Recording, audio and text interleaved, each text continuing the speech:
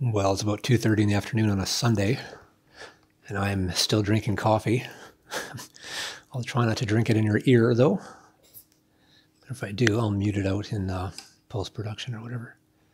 So what we have here are just some lights that I've been playing with. These are going to be my selections, my choices for the saucer section.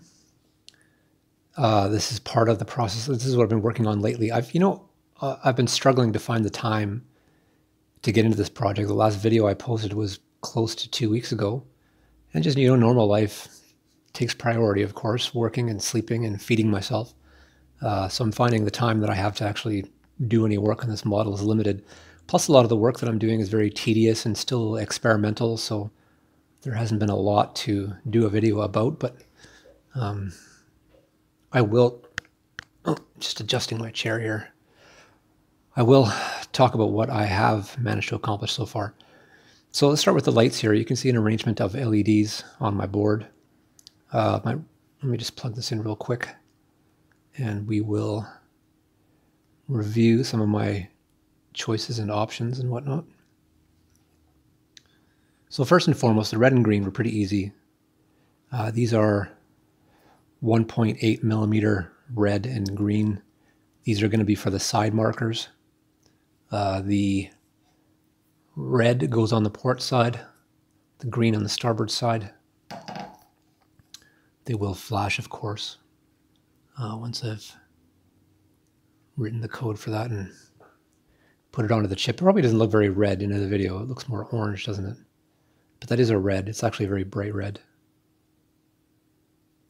So what I'm running here is a 5-volt, 2-amp power supply directly into the board.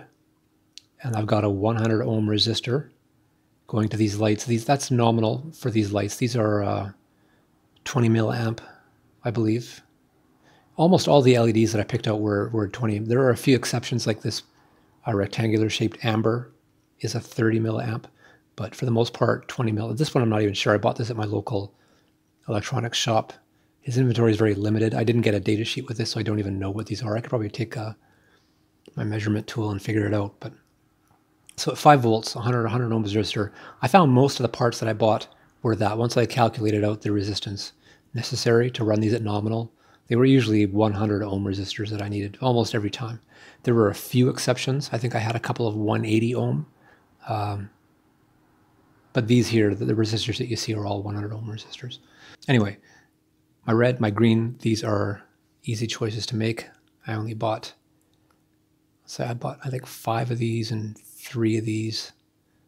So that should be more than enough. I only need 2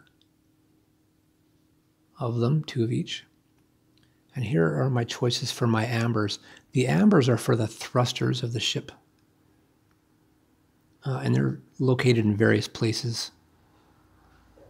Right now I'm working on the saucer section, so there are 4 different places where the saucer section needs one of these choices for amber lights. And I bought a selection of ambers because I didn't know how I wanted to approach it.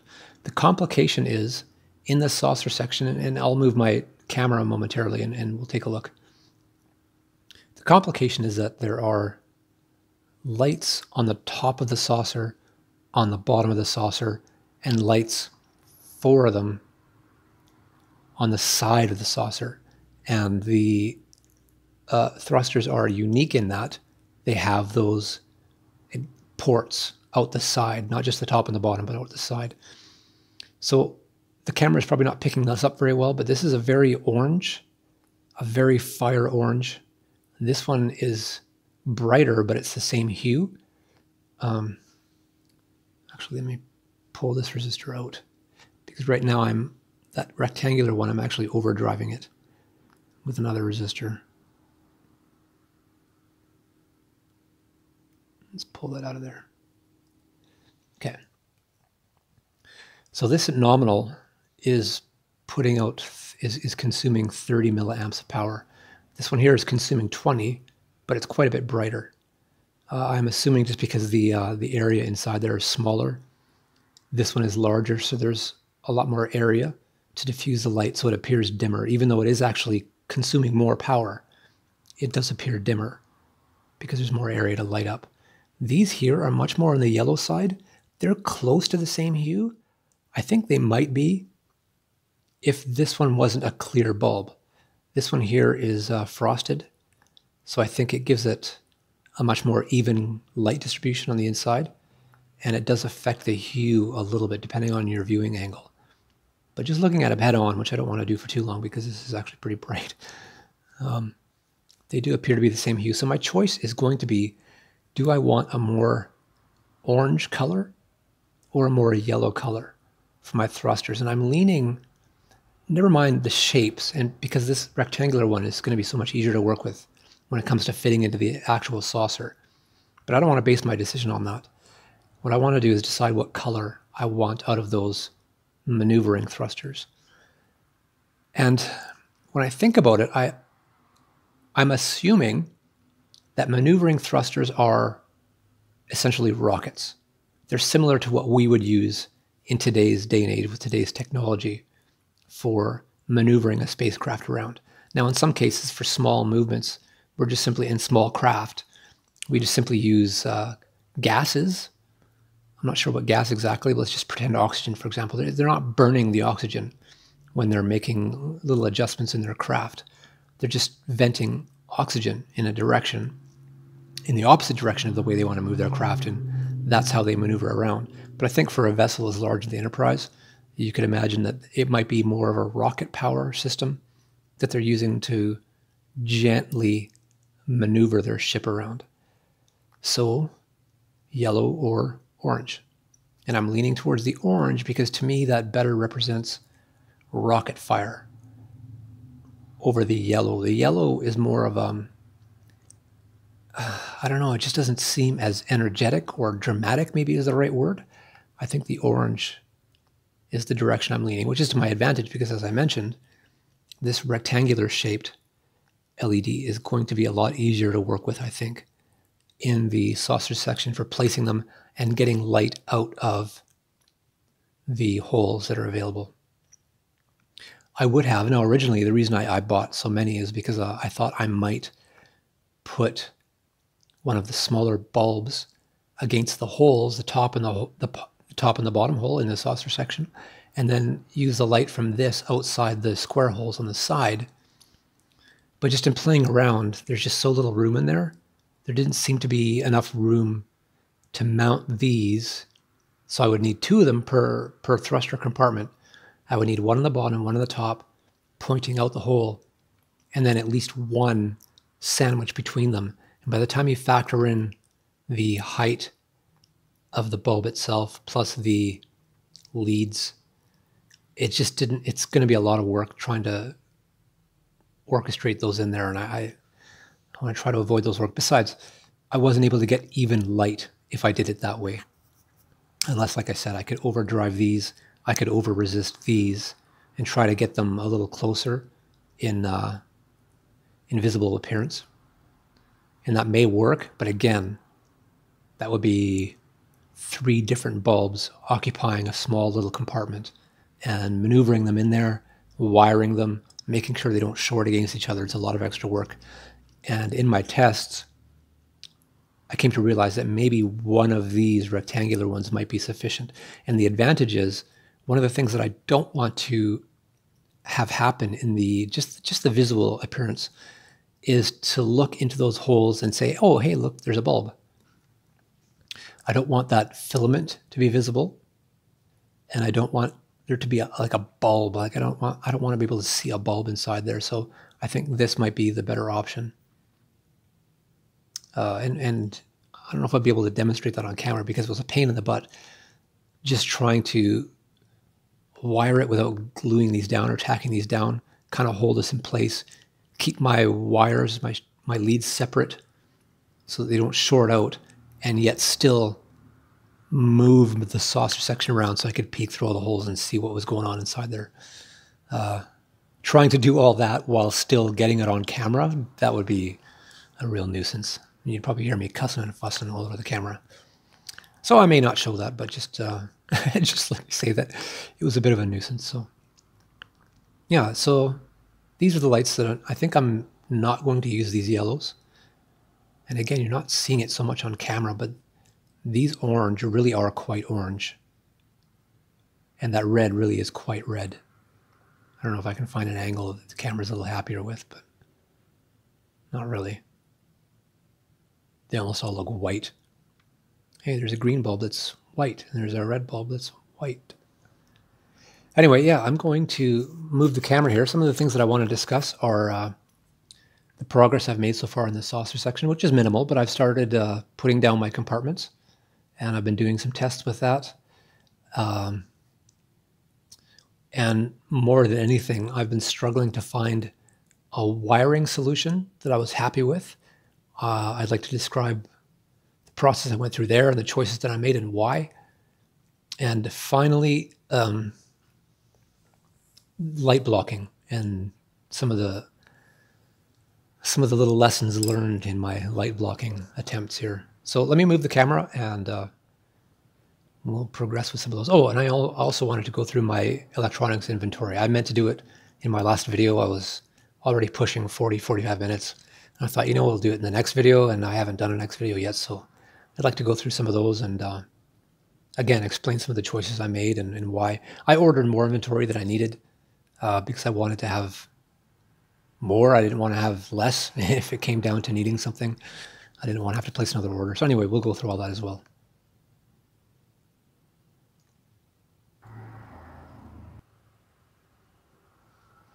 All right, that'll do.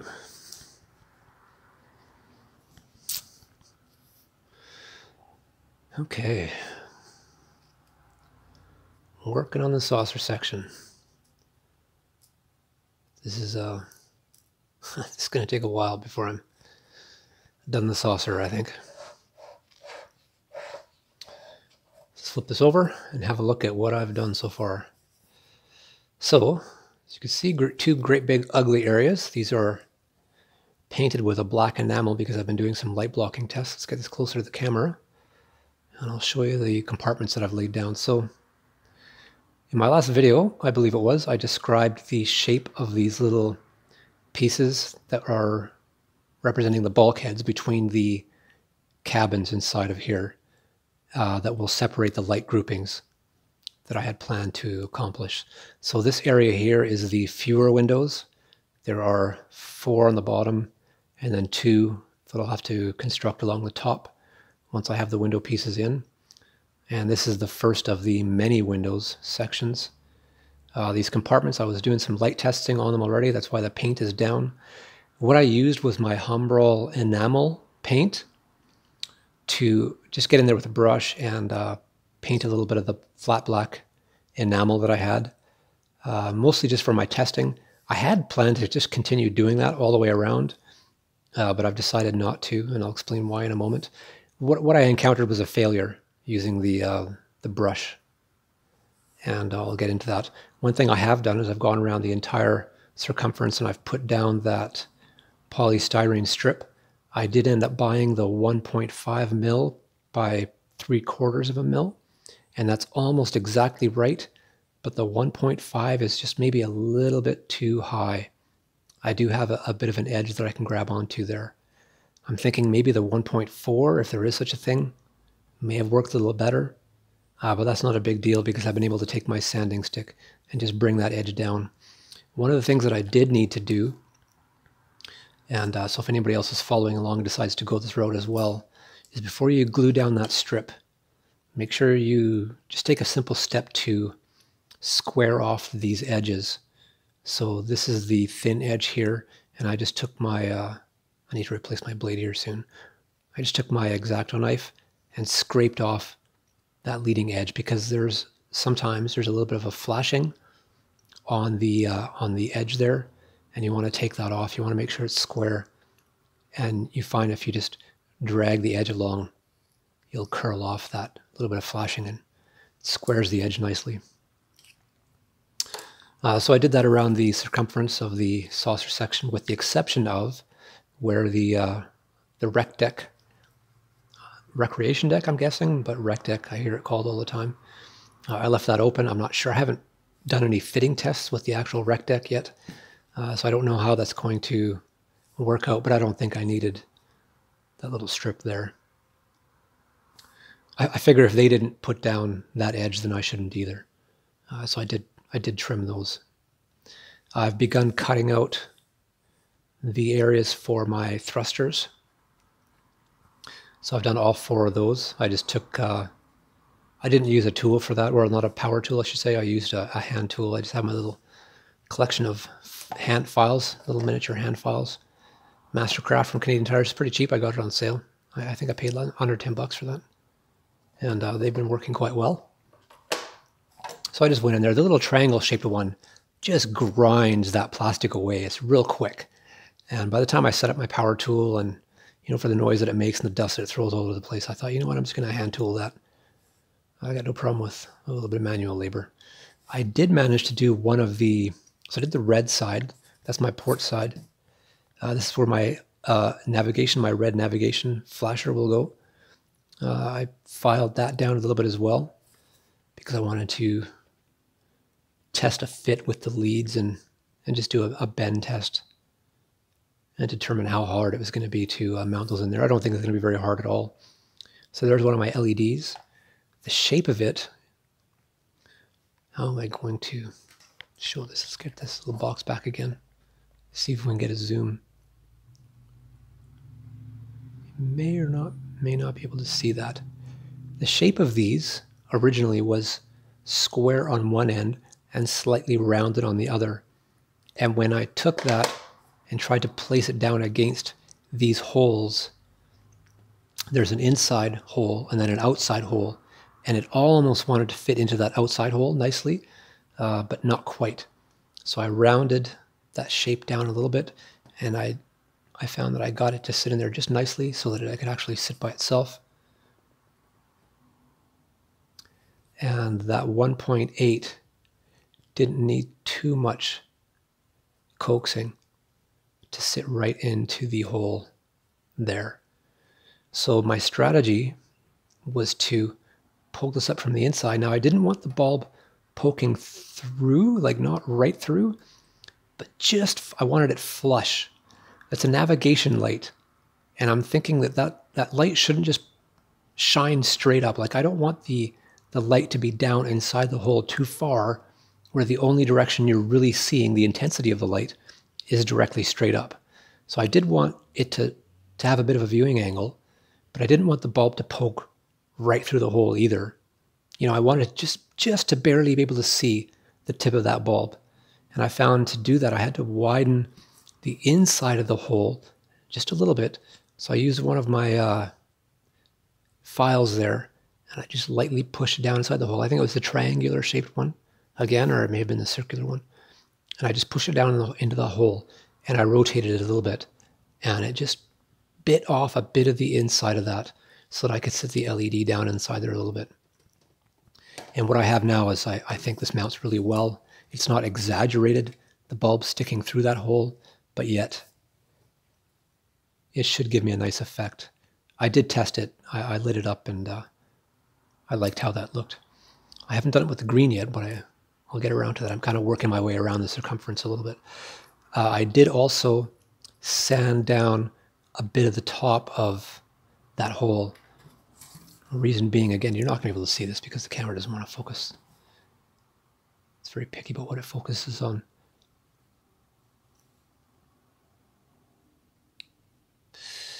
Nope.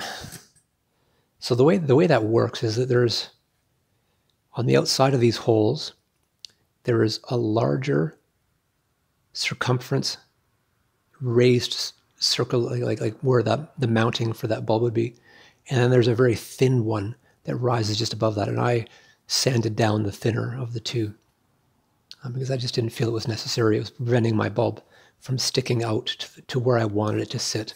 And it almost just looks like flashing anyway, so it wasn't a big deal. I'm not going to cry over that.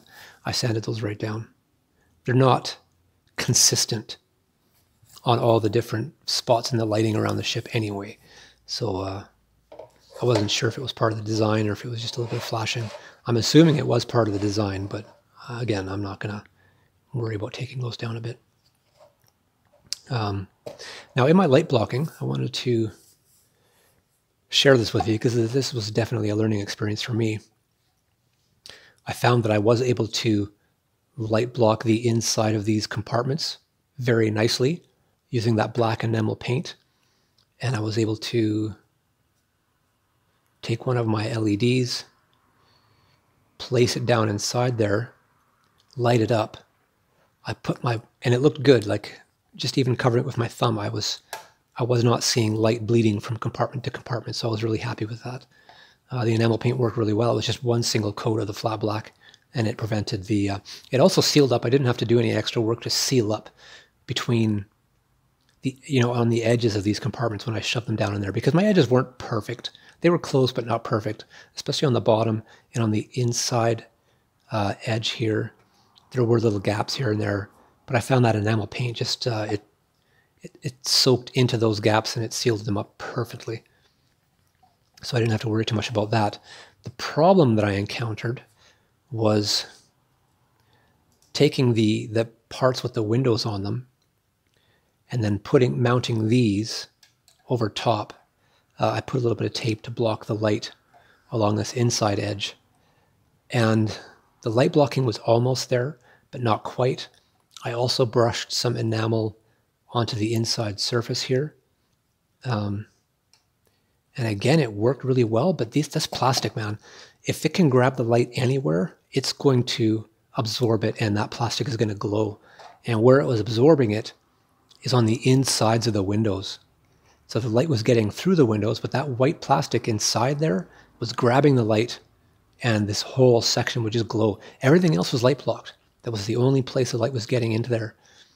And so I came to the conclusion that I was going to have to paint, and I didn't want to do it, but I was going to have to paint the insides of these windows. And again, now here was where I made my mistake. I started to brush the enamel inside there, and it went on very thick. I did try to mask off the outside surface first so that I wouldn't get paint bleeding through. It did anyway, because the edge of this window is right along these little fine details. This is your sensor bands. And the paint was leaking out in there, and it gave me a little ring of paint around those edges. When I pulled the masking off, I found that paint had bled into the first and sometimes even the second of these sensor bands. The tape, even though I pressed down really hard and tried to dig it into those grooves with my fingernail, it wasn't sufficient. Not only that, because the tape was there, the paint had pooled a little bit at the bottom of these windows, so it created like a paint flashing on the edge. So I had a lot of cleanup to do there, and I was scraping it out with a toothpick because I didn't want to damage the plastic, but I wanted to get that paint flashing out of there. And then I took a very soft cloth with some paint thinner, and I was just trying to clean the paint up out of the sensor bands. And what I ended up doing is I realized that the thinner was not reacting well with the plastic. It was actually starting to, it almost seemed like it was heating the plastic and allowing it to melt and kind of soften up this detail. And I caught it pretty quickly. I realized, oh, this is not turning out well. So I had to clean that up. I decided to completely remove all of the enamel that I had put down on these parts. I painted three of them. This one was the worst. This is the first of the many windows section, this compartment that I've been playing with here. And it was the one that I had been doing the most work with. So I did a little bit of research, and I found that this Super Clean, everybody claimed that it worked really well. It was fairly non-toxic. It was environmentally safe, and that it would clean any kind of paint. And I thought, well, let's give it a shot. I went down to the Walmart at about 8 o'clock, 9 o'clock at night. And I bought that. I think it was about $8 for that little bottle. And it's true. I bought a little plastic container, and I just threw all my parts in there that I wanted to clean up into that container. I dumped enough of that Super Clean, just enough to submerge everything, although they started to float a little bit, but not so much that they wouldn't, bury all the paint in there. So I threw all my parts in there. I let them sit for about 3 hours, I think it was. And the paint was visibly peeled right off. Like there were still traces here and there. So at that point, I was able to put my gloves on and get a little old toothbrush, and I'll scrub the rest off under my tap.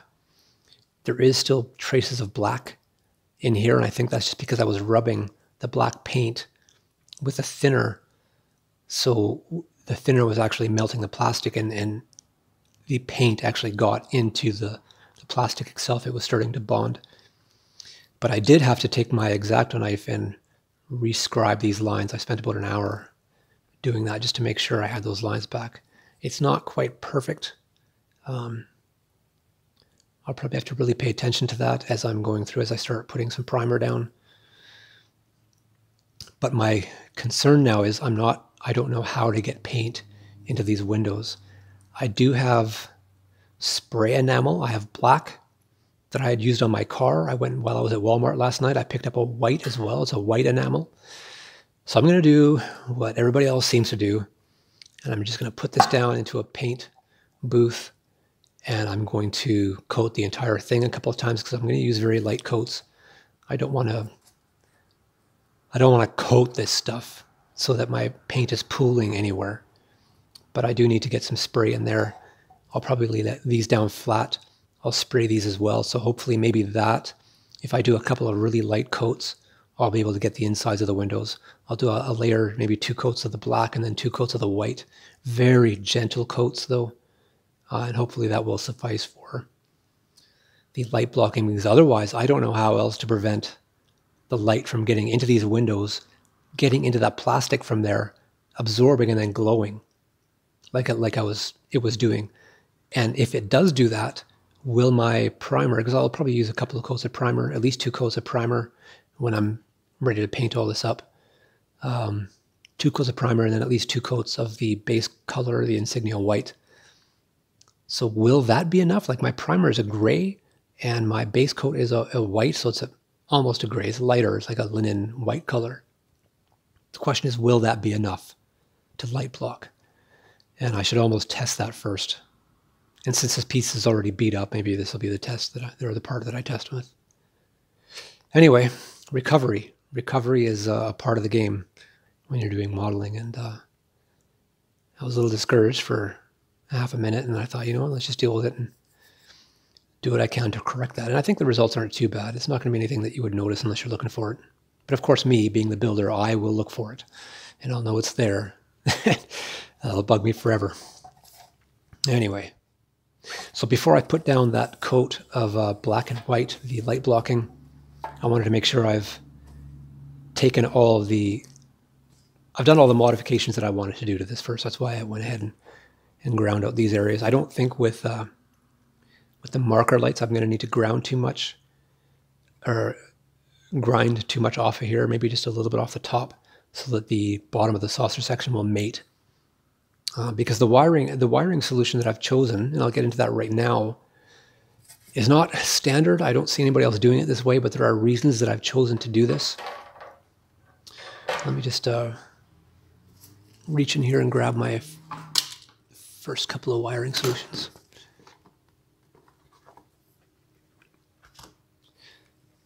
So a lot of what I see other people recommending, and I understand why, and I would have liked to go this route had it been viable, is using magnet wire. Magnet wire is very thin. It holds its place, like you can bend it and it'll sit there. So it's very trustworthy that way. But for me, I only had the one color at my local shop. He didn't have various colors of magnet wire, and it's a copper color. I found this stuff a real pain in the butt to strip and to test with.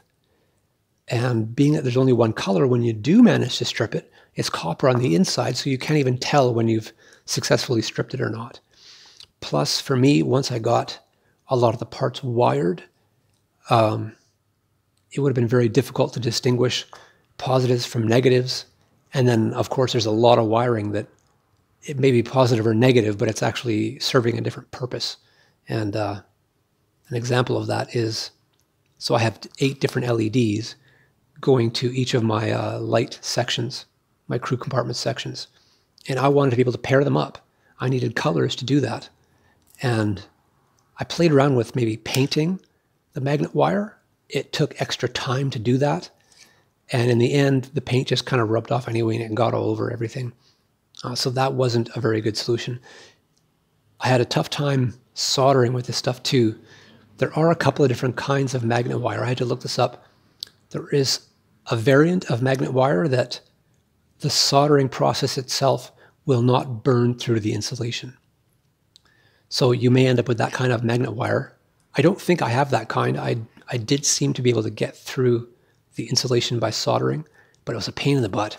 It smokes, it's toxic, it's stinky. I just wasn't liking this as a solution.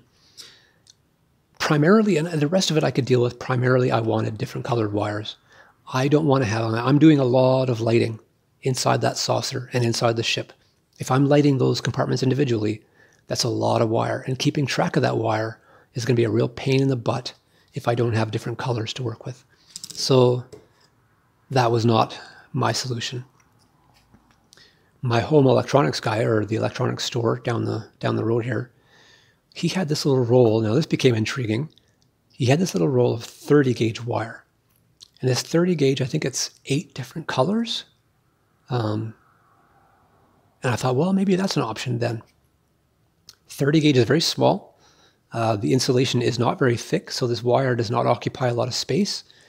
And I think it could easily have been my solution, except for one thing.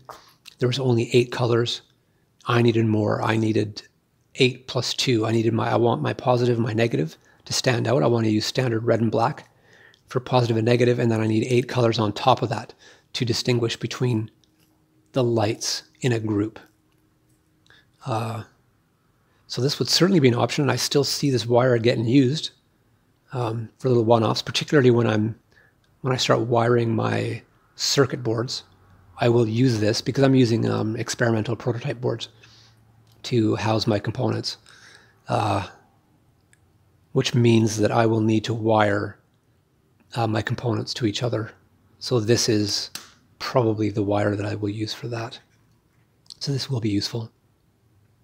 But unfortunately, I mean, magnet wire is not cheap. And I could have gone online and bought a couple of different colors of magnet wire. But for the cost, that just wasn't viable for me. I need to start limiting the amount that I'm spending on this project now. And so I didn't want to go with the magnet wire. This will get used, but again, it was just a little bit limited. So what I decided, I've been using jumper cables so often in my work here, just experimenting on my breadboards. And I thought, well, you know what? They're ideal solutions. There's 10 colors. I have my positive and my negative color plus 8 on top of that. That's perfect. They have sockets on the end. They're plug and play. This is the ideal solution. The only drawback to these is that the insulation is as thick as it is. So these wires are cumbersome. In my first test, for example, I wanted to try to create a space to let my wires through from the, here, let me get my saucer out again. So when I've got my LED sitting down inside here, I need to run my wires up and over this bulkhead. I didn't want to cut through this because this is thicker. And that might be structural support as well once I start gluing everything together. So the better option, I thought, would be to cut through that gap that exists. Where are we? Here. Am I on camera?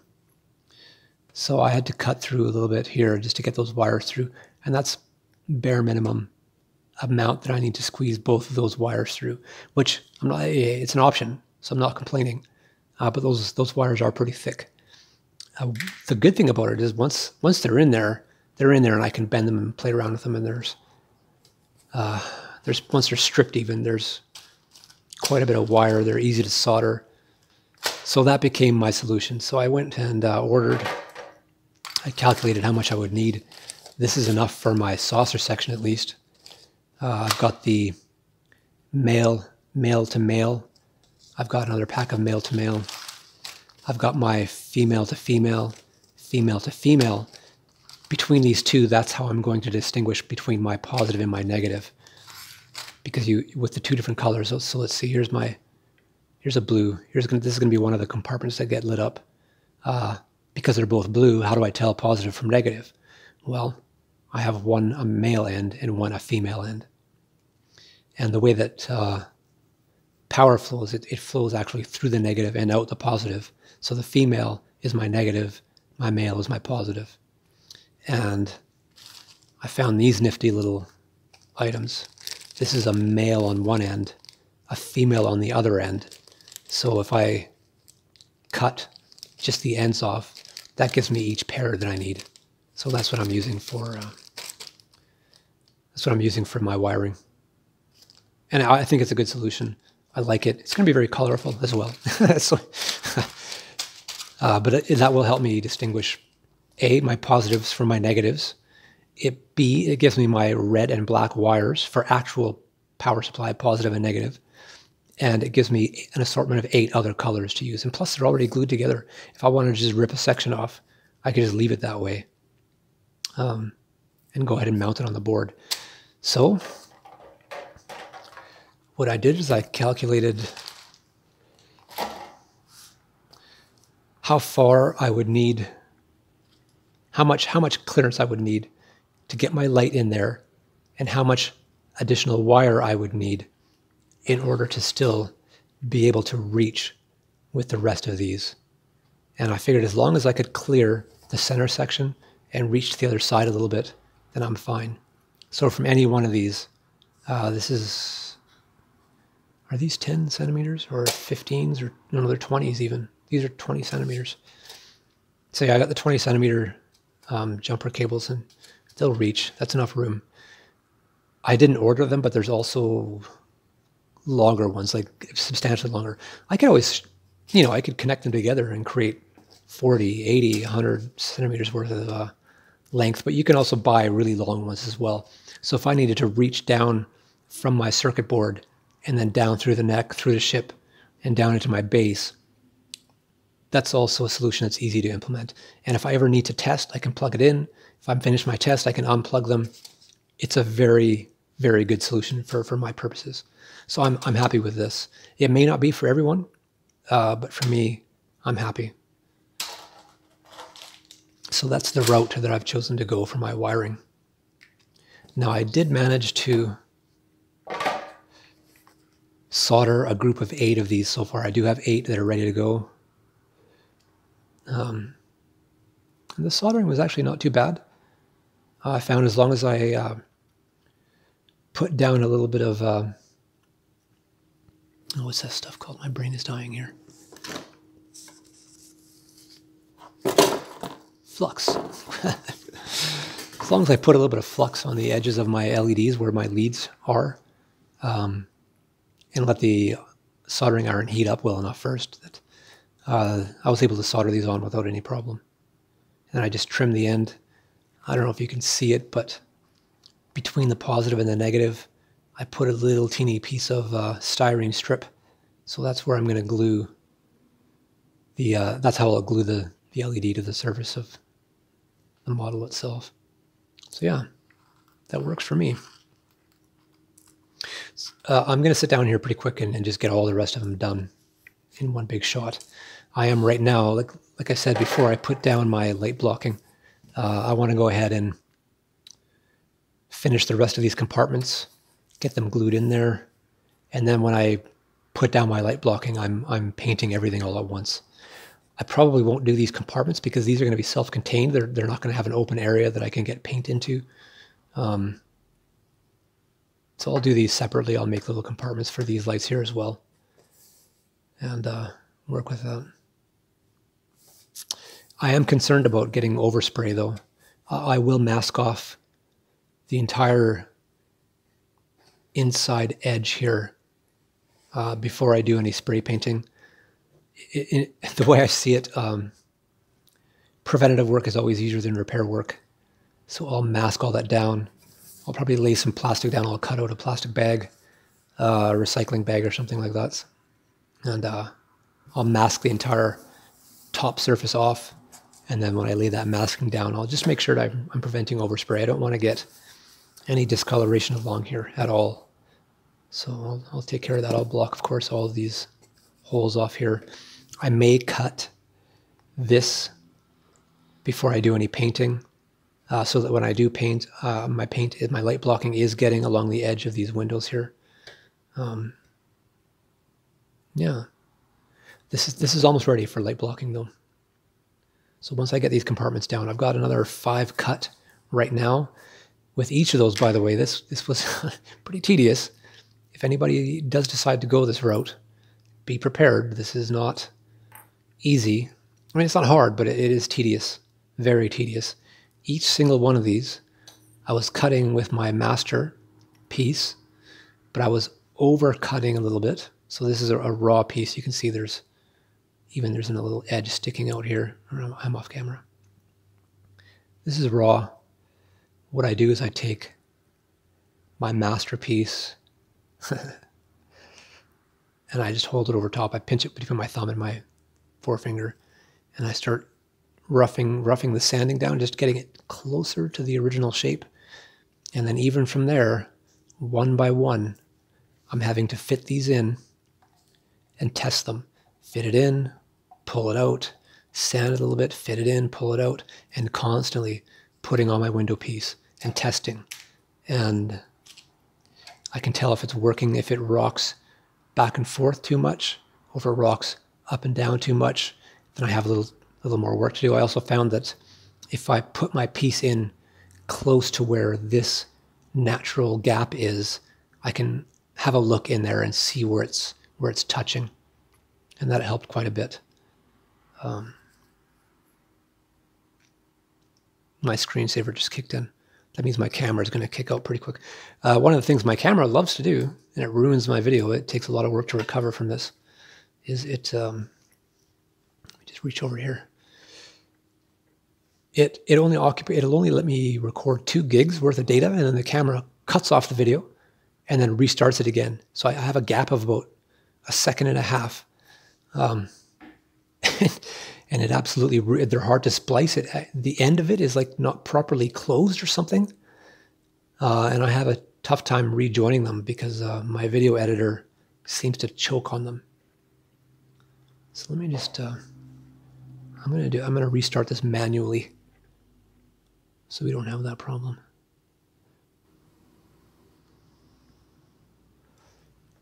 Well, that was an adventure. Turns out I was also critically low on recording space. So I had to do some file system cleanup. Speaking of file system, 2 gig file limit. That's a FAT32, I would guess then. FAT32 file system. On a top-end Android device. I'm using my Samsung Galaxy cell phone as a recording device. So I'm guessing that the user partition must be FAT32 just to make it easier for people like me to plug it into their computer and just let it run and go. Anyway, that surprised me that I had a 2 gig file limit. This is a saucer section. Where was I? I think I was talking about cutting these pieces. So yeah, this is certainly the most tedious part of the work I have to do right now, and I'm looking forward to getting this out of the way. Because once these little compartments, these individual compartments are done, that should be the hardest work, or at least the most tedious work done for almost probably the rest of the model. I'll still have other compartments that I need to build, but they're almost one-offs or small little collections of them. This one here, this is big. I have at least 7 sections that require 5, so I mean 35 of these teeny little pieces that I have to cut and fit. You know, I'm cutting them against my master and then comparing them and sanding them down, but I'm having to individually place each one into the slot once it's filed down and individually put on the window portion, test whether it rocks, whether it's sitting properly. If it rocks back and forth this way, then I have some filing to do against the face of the piece. If I have some rocking up and down this way, then I have some filing to do along the top edge. I don't want to file too much at a time because I like to get it as close as possible for light blocking. But even still, I don't expect that to be perfect. So even once all these pieces are in there, I think my strategy is going to be when lights are all in here and I am ready to glue on these side portions, what I'll probably do is run a little bead of some kind of a sealing, either silicone, and I did buy some silicone. This is clear, however. I'll need to either get some black silicone, or down in my garage I do have a gasket maker, and that might work as well. And I'll just run a tiny little bead all along the outside edge and the top edge of these portions, and then that's when I'll place and mount these. I'll do so very carefully because that stuff is silicone and gasket maker. It's just really messy gunk, and once you start getting that around, it becomes a real pain in the butt to get it off. So I'll take caution with that for sure. But yeah, I am definitely looking forward to getting these out of the way.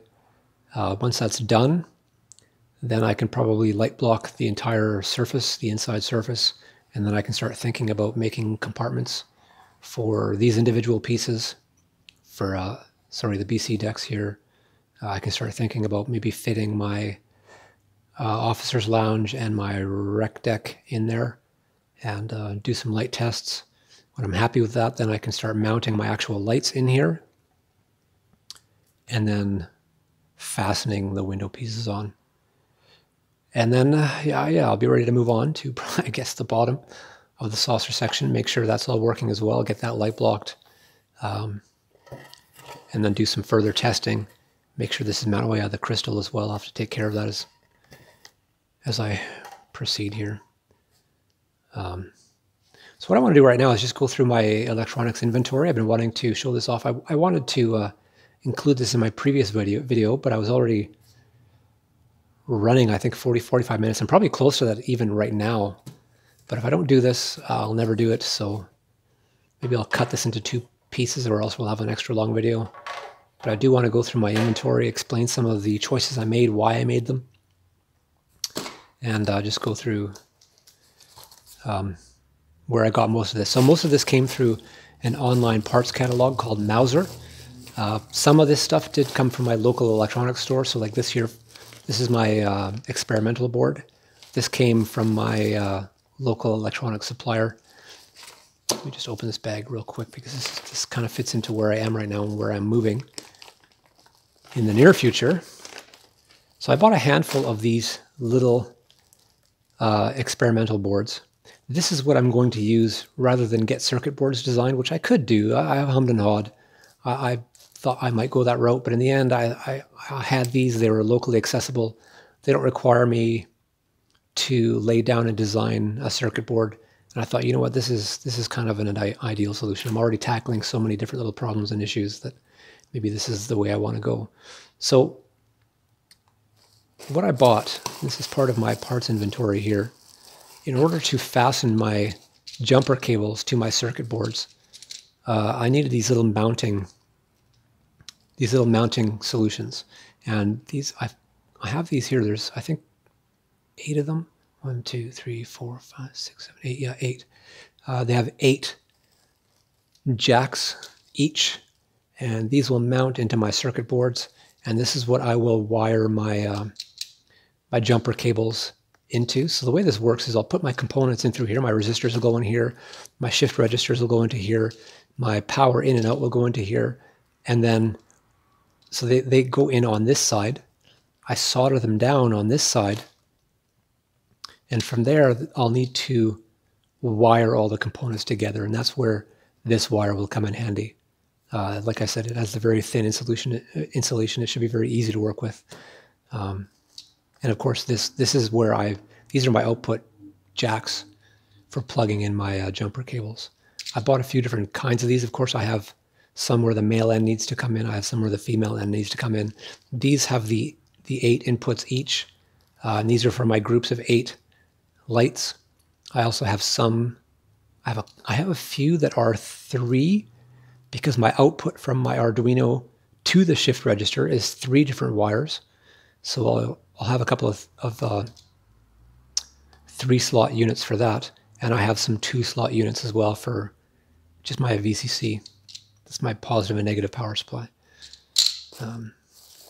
So I bought originally a whole handful of these because I thought, and I mentioned this in one of my previous videos, that I would need 1 shift register per group of 8 lights.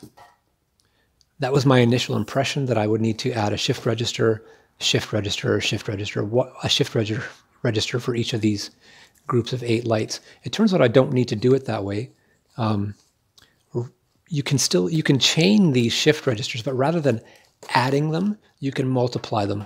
So 2 shift registers gives me 8 by 8, and that powers 64 LEDs. And 64 LEDs is enough to run most of my lighting for these saucer sections. So the way I've calculated this out is that, so I've got 6 groups with 8 lights each. That's 48 lights. So that's 6 full rows of 8. And then I have this interior here, and this is 1, 2, 3, 4, 5, 6, 7. And then I have this, which is 1, 2, 3, 4, 5. And how else did I added it all up. I didn't write it down. It was in my head, and now I've forgotten. It turns out that 64, an 8 by 8 solution, which gives me 64 light outputs, was just perfect to do the saucer section, not including the fiber optic light that I was going to run for my strobe and the bridge. That doesn't include the navigation lights around the circumference. I was going to run those off of a different integrated circuit. I'll get into that in a moment here. But just for the interior lighting, an 8 by 8 is just fine. So I can use, instead of using 6 different or 7 different shift registers, or even 8, and 8 of these, it turns out I just need one of the largest. I could probably get away with just one of these larger boards, and 2 shift registers, multiply them in a strategy called multiplexing. And that still allows me to control all of my LEDs independently. I can turn them all on or all off, but it saves on the amount of work I have to do, because now instead of 8 different boards scattered across and all the extra weight that entails, I just have one circuit board that I can mount maybe centered across here, and all my wiring would reach to that in a nice central location, so it keeps everything balanced, the weight of it balanced, and go from there. So let me just explain how that works real quick. If anybody is familiar with a spreadsheet, for example, you have rows and columns. Multiplexing works with the same strategy. You have one shift register giving you your outputs for your 8 rows, and then you have another shift register giving you 8 for your 8 columns.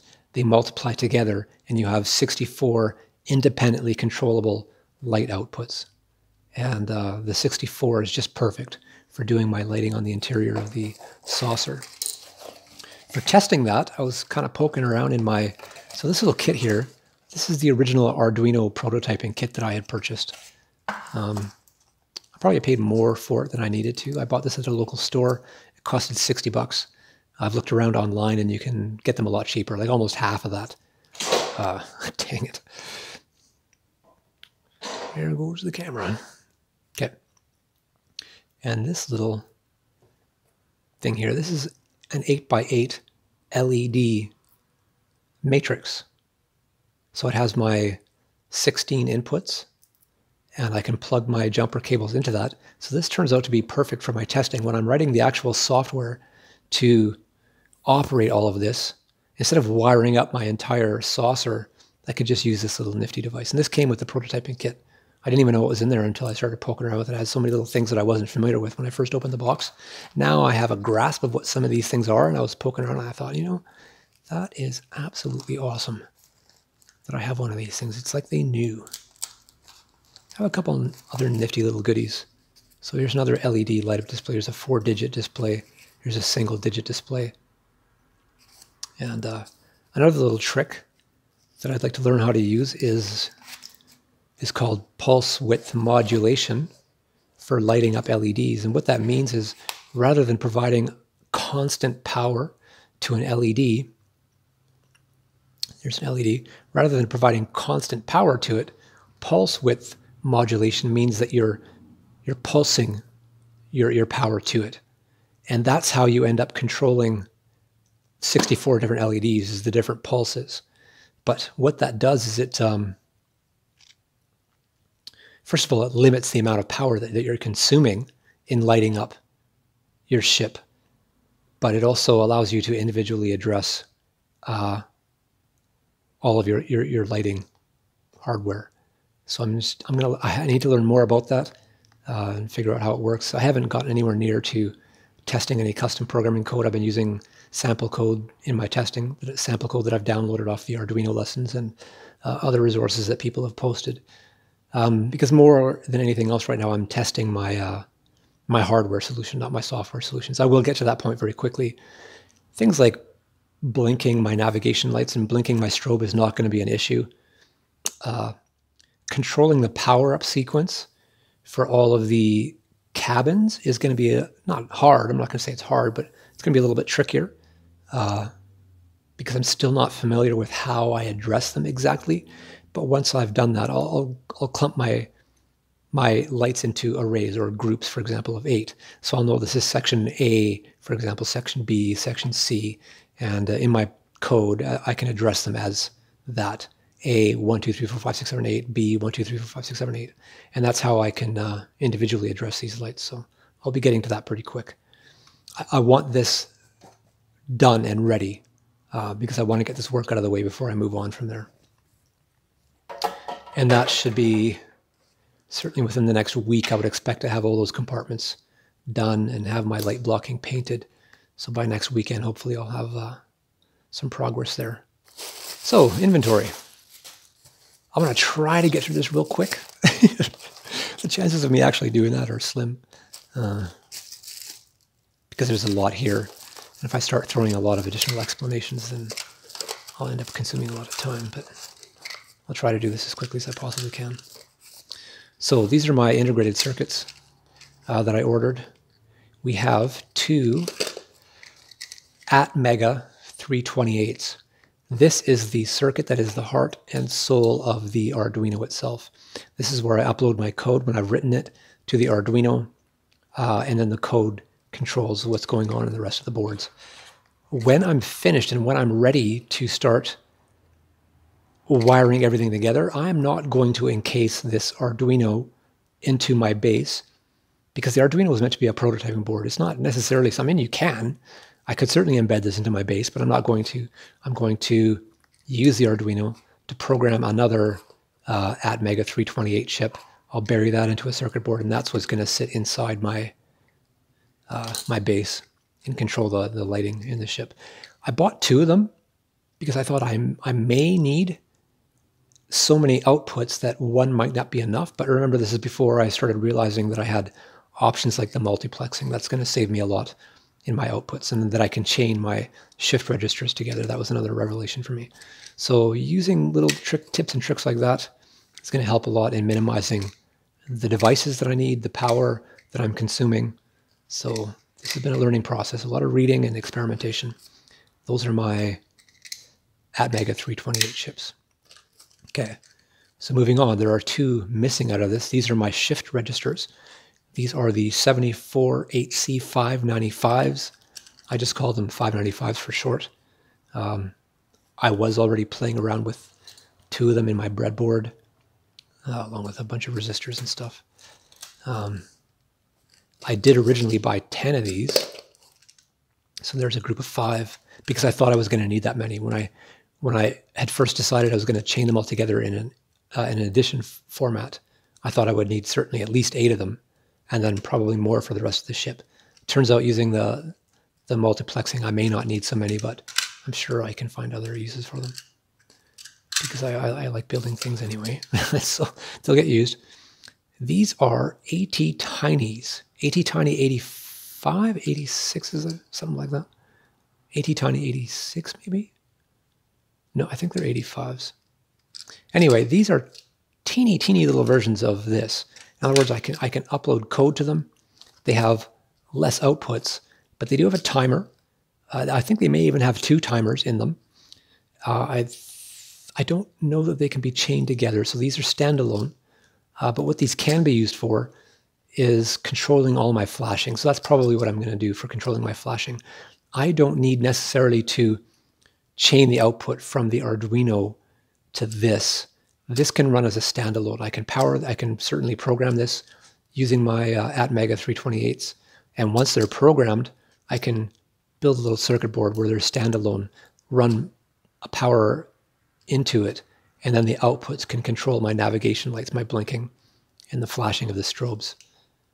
I bought 10 of them. I don't think I'm going to need anywhere near 10 of them. 1, certainly. 2, maybe.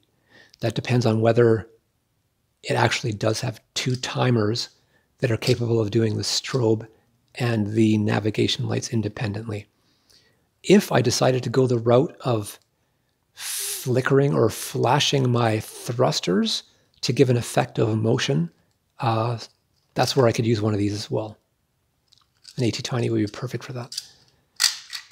So yeah, those are my integrated circuits. I have an additional power supply. Right now, the experiment that I demonstrated earlier, I'm using a 5-volt, 2-amp power supply for that. I had thought that if I'm running this many lights, because there's quite a few, there's at least 120 different lights, and depending on whatever else I throw in here, I may certainly cross the 2-amp threshold. So I went out and bought a 5-volt, 5-amp power supply as well. This is a switching power supply. Whether or not I need this remains to be seen.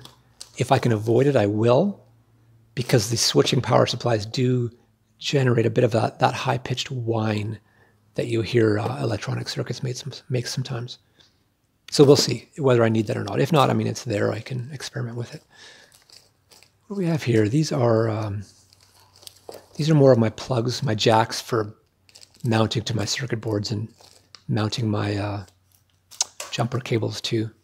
I bought a variety of them. These are the male ends. The ones I showed you before are the female ends. This is my length of fiber optic. I have 5 meters of it. I think that's more than enough. But yeah, this is what I'm going to use to run my strobes at least. And we'll see what else. I may find other uses for this as well. Next, we have, these are called trimmer resistors. What I'd like to use these for is, I'm running everything at nominal power. Off of a 5-volt power system, I calculated the necessary resistance I needed on all of my LEDs. And like I said earlier, they came to mostly 100 ohm resistors. That may in the end up being too bright.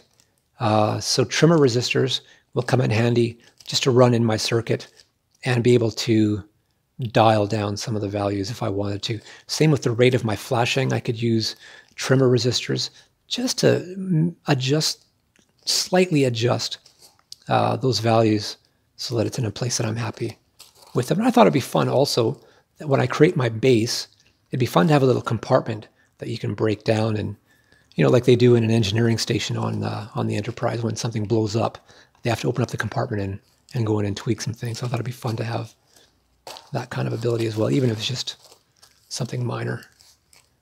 What do we have here? We have more of so these are my triples and my doubles. This is for running these are jacks again. These are for running my power supply and my output source from the Arduino into my circuit boards. We have, what is this? This is another, these are dip sockets for my integrated circuits. I have a few varieties of these. I have a couple for my AT-Tinys. I have a couple for my shift registers, and I have one, I think, for my Atmegas. Okay, so now we're starting to get into the LEDs. This is the fun part.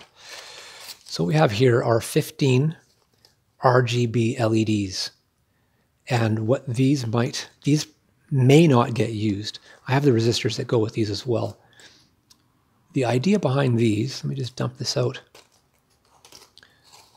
is to mount maybe 12 of them in some fashion on the inside of my deflector dish to give me a ring of inside glow for my deflector dish. So I would have my middle bulb coming up with my RGB there, but also possibly a ring of RGBs along the outside edge. That could end up being too bright. It could end up being just really difficult to mount. And in the end, I probably won't go that route, but I decided I wanted to have them just to play around with anyway. So I've got my RGBs for that. Those are little SMDs. So they are pretty small, but still, 12 of them is pretty significant. And that's a fairly tight space. I'm not sure how I would go about mounting them, either between this and the solid plastic piece that this sits in, or maybe cutting little gaps in that solid plastic piece so that I can mount those little SMDs and maybe get the light out of there. Again, I don't even know how to begin to approach that. What I want to do is get the SMD bulb, the RGB bulb, in the center first and just see what kind of an effect I can achieve out of that. And I'll go from there. So we have resistors for those 15. I have 3 each because the trick is with these RGBs, now they're pretty, so these SMDs are really teeny. And the ones that I'm working with so far, these are just simply white. So they have an anode and a cathode. The anode, by the way, is where your negative mounts to. Your cathode is where your positive mounts to. The trick that I've taught myself to remember that is that when you prefix a word with a or a, that tends to mean the opposite of or the negative of. Like we have sexual and asexual being the opposite. We have a node, we have a cathode, and we have an anode. And that's just a little means that I use to remember which of the two is which. These, however, have 3 cathodes and 1 anode, which means on an SMD that size, I have not 2, but 4 parts that I need to solder my wiring onto. And that doesn't sound like a lot of fun, so there's another reason not to use these if I don't have to. However, if it provides a better effect, I may decide to go that route. Either way, I have them in my inventory just in case. So these next 4, these are my RGB bulbs. These are through holes, they're 5 millimeters. 2 of them are clear, 2 of them are frosted, and in the data sheets, they were all slightly different in their specs. So that's why I bought it. They were relatively inexpensive, that's why I bought all 4. I got 2 each. One would be for the deflector edition, one would be for the crystal on the top of the saucer section, for whichever one I decided to go with. I haven't opened these yet. I will eventually and just play around with them and see what kind of effects. I imagine I could probably get the exact same light out of all of them. It's just the means by which I get that light, that color, that hue would be slightly different for each. But anyway, I got all 4. RGBs are fun. I imagine they'll get used either way. So what we have here, these are my 133s. So let's get this and my 513s and my 233s, because these are my 3 variants. Which one are these? Those are my purples. These are greens.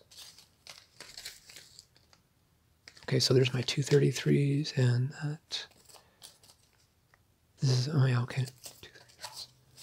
I'm missing a pack. I'll probably have it out somewhere because I'm working with it. 233s. Anyway, this is fine for illustration. So these are my 3 different variants of warm white SMDs that I'm using for the interior as I described in one of my earlier videos. The 133 is the neutral. The 233 is the warm, and somewhere around here I have my 513s, which is my very cool white. And like I said earlier, these are all still warm white on the spectrum, but the 3 different varieties of that warmth is what I was looking for. And they're not significantly different in temperature, but enough that they would stand out against each other. And I think that'll give me, like I said before, a really nice effect, seeing different shades of light coming out from different sections of this ship. These are really tough to solder. I do have my helping hands. I find the magnifying glass on them is a bit of a nuisance. I don't like the magnifying glass, but I like the alligator clips. They do help a lot. Now beyond that, I have my purples. I bought a couple of purple through hole 5 millimeters. I'll play around with those. They probably won't get used. I imagine these are going to be way too purple for the inside of the nacelles, but I like purple, so I'm going to light them up just for the sake of lighting them up. These are white through holes, so these are my floods. I got quite a few of them. These are 3 millimeters, and these are for achieving my floodlight effects. How many did I buy? 25 of them. Should be more than enough. Here I have my resistors. These are, oh, I bought a whack of these. I bought 200 and then I bought 100 more. So I've got 300 of these 100 ohm resistors in all. In fact, the only time when I performed my calculations that I didn't need 100 ohm resistors was for those RGB LEDs. The red needed 180 ohm resistors, whereas the G and the B each needed the 100 ohm resistors. So that's why I have these 3 different packages, 15 of each. 2 of the packages are 100 ohms, and then 1 package is the 180 ohm resistors. So yeah, that's my electronics inventory. I had a lot of fun putting this together. Like I said, I spent a whole weekend doing this. I'd never read a data sheet before. I became pretty proficient at it. I won't say I enjoyed it, but it was necessary, and I did read through them, and I kept copies of all of them too, so I can reference them. In fact, I've got a nice little organized spreadsheet where I tracked all of these parts, the URL of the webpage that I bought them from, just in case I ever needed to buy more. I can just quickly reference them, and yeah. Anyway, this video has become very long. I'm just going to end it abruptly. Thanks for watching. I appreciate it. Have yourself a good day. Take care. Bye for now.